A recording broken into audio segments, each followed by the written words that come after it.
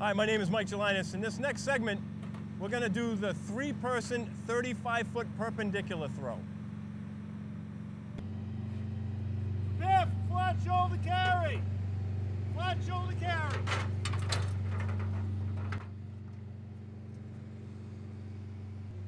Any adjustments that need to be done with the tools once we're up in the flat shoulder carry is acceptable. Change it up, make sure that that tool is in good position for the trip to the fire building. You better move forward. Move forward. As this three-man ladder crew goes into the fire building, they're going to look at the overhead, the terrain, and their target area in the building. Consideration has to be made that when they make this ladder or they place the ladder on the ground, they're going to have to anticipate a flip of this ladder, because in the position it is now, the fly is in, the fly needs to be out. So this needs to be flipped. Before that, the butt person will take his tool, place it against the fire building. The two tip people will take their tools, hand them to the butt person, placing them against the building so we know where they are at all times. Both tip people get back into the position of the carry. Now we'll incorporate the flip. Now, consideration needs to be taken when entering this fire area, so when we do flip this ladder, it brings us into our target area, not away from it. And a flip ladder, strong to weak. Flip ladder, strong to weak. In this position here, both tip people stay where they are. This tip person has the best vantage point, whether we are in line with the target area or not. If we were more than a foot away from our target area, 2 feet or so, we would slide it here on the ground to where our target area would be. If it's less than that, we'll leave it and we'll make up for it when we make the rest of the throw. His judgment. We're good.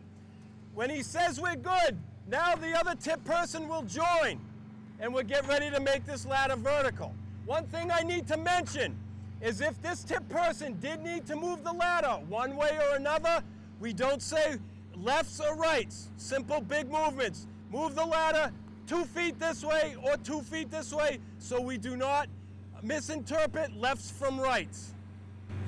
And make ladder vertical. Make ladder vertical.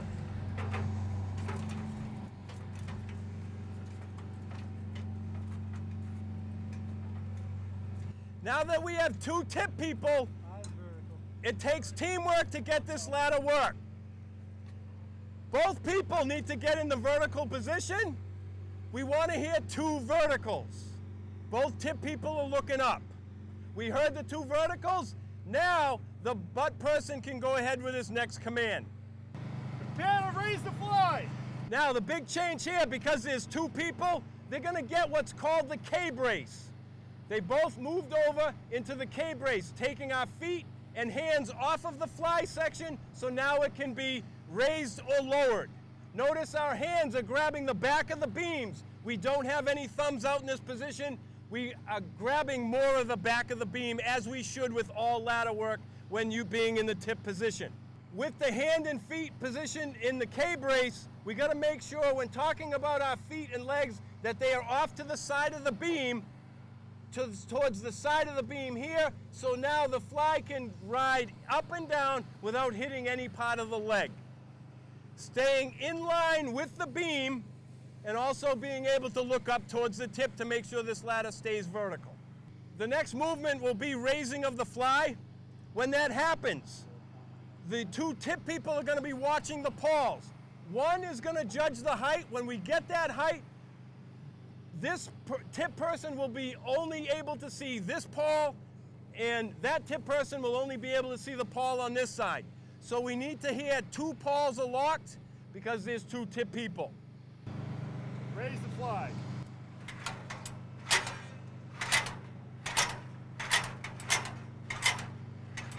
Notice the butt person is pulling down in line with the ladder, not pulling it off balance.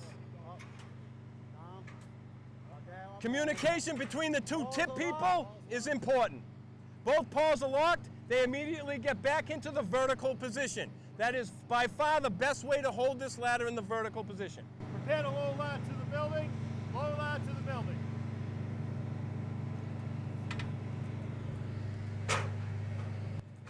Any adjustments that need to be done with the climbing angle are done by both tip people in unison. Communication is important. Once the ladder is in the proper position, one tip person will come out and check the climbing angle. Climbing angle is good. Once the climbing angle is determined good, the butt person will step back in and tie off the halyard. With the 35 and 40, 45, 50-foot ladders, you will have significant more halyard. So here's where putting it in half and tying it off in that manner will be advantageous. Otherwise, there would be halyard hanging on the ground or touching the ground, which cannot happen.